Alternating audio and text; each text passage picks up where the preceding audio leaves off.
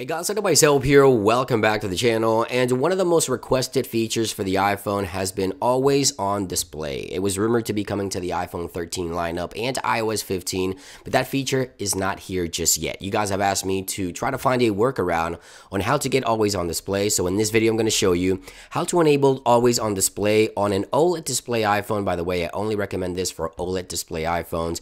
In about 5 minutes, I can show you how to enable this. You only have to set it up once and you're good to go. As always, if you want to stay up to date with the latest iOS news and updates, make sure to subscribe and turn on notifications so that you don't miss another episode. Now, the first thing you need to do is find an application in the App Store. I'm using this one here that enables the nightstand clocks, one similar to this one here. I'll link this one in the description if you guys want to go ahead and check it out. Not a sponsor or anything, just an app that I chose for this one. There's a bunch. If you go ahead and search the App Store for nightstands or always on displays. Once you have the application that you want, which is this one right here, the one that I've chose, you want to head on over into settings. Inside of settings, you want to head on over to the accessibilities tab.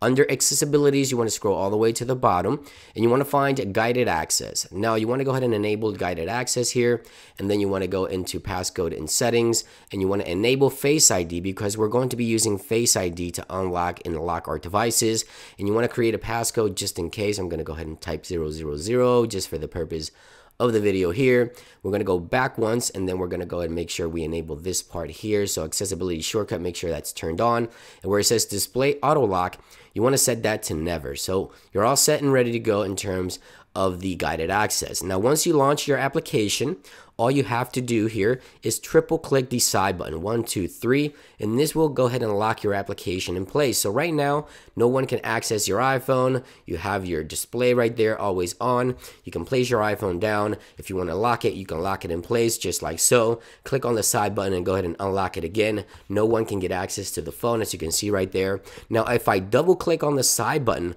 this will enable Face ID to unlock the iPhone. So double click Face ID, boom, we're unlocked. There we go.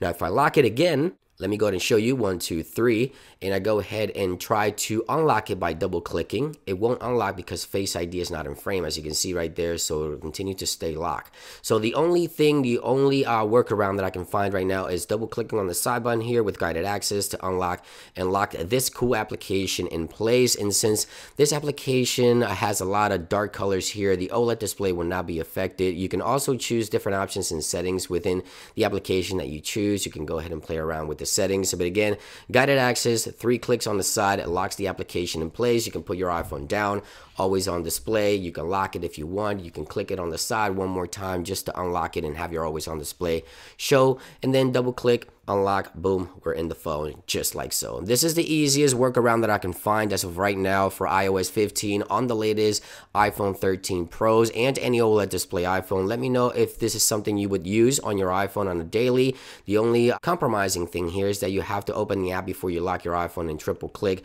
the side button in order to have that always on display, and double click in order to unlock it and get access to your phone. That is the only downside for this workaround, but I think it's a pretty solid idea here to get this working on your iPhone. Very simple, very quickly, as you can see right there. Thank you for watching this quick update, guys, and I'll see you on the next one. Peace.